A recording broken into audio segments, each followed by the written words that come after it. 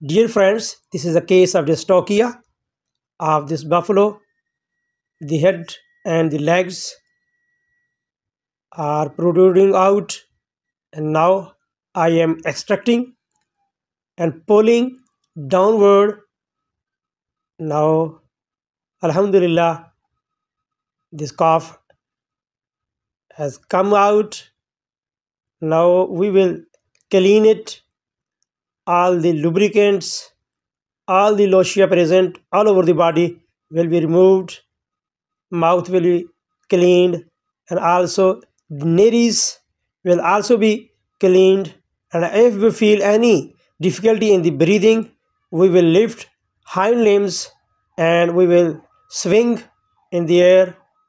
Now the mother of this calf is licking. Thank you so much for watching.